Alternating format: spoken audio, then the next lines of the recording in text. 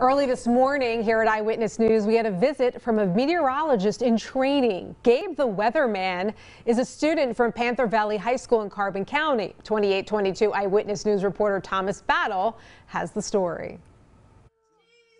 Gabe just has an infectious personality. You walk into the room and you instantly like him. Gabe lives with autism and sometimes struggles with verbal communication, but that hasn't stopped him from his passion for weather. It's like right there is his hobby with knowing the weather, and he's always like saying like what the weather's gonna be like and what the temperature is. His enthusiasm for weather gave his teachers an idea after struggling with reading lessons. We usually have him look up the weather, look up a joke, and then he types up a whole page, and he has a tagline and an intro and everything, and then the next day we usually record him doing his whole thing. They've been putting a weekly forecast together for a few months now.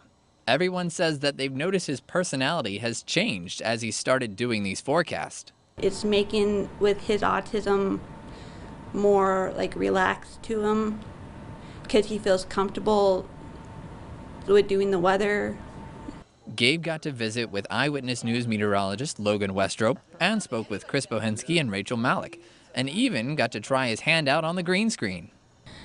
So for him to have this opportunity has been great for us to see, and to see him come out of his shell a little bit and kind of bloom into this meteorologist that he's starting to become has been amazing. In Wilkes-Barre, Luzerne County, Thomas Battle. 2022 Eyewitness News. Nice job, Gabe. Gabe's parents say they hope he stays true to who he is and that he will continue to follow his dreams. He's got a terrific voice there, too. Nice. Very, very perfect for Eyewitness News. Just the right tone. Good for him.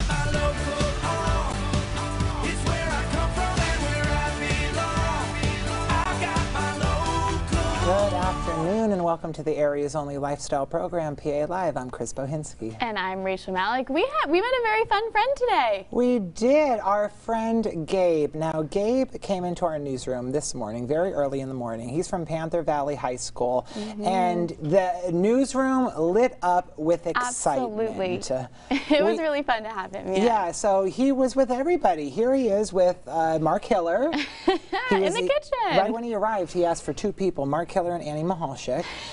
Here is Gabe with Thomas Battle, who's actually going to be highlighting him, this very young, talented man, in a later edition of Eyewitness News, I think during the 5 o'clock news, and also meteorologist Logan Westrop. And then, of course, we needed to bring Gabe over in the PA Live studio. So here he is with Rachel and I a little bit earlier in the day. Yeah, it was fun. It's always fun to show someone new, the behind the scenes, and especially when they appreciate it so much. And it's cool to it reminds us too, like, this is a cool place that we get to work, and it was a fun day for sure. Absolutely. So hello to Gabe and to the entire entourage. Oh yeah. That was here. There's a whole team. Gabe had jokes. It was a fun day. He was a comedian.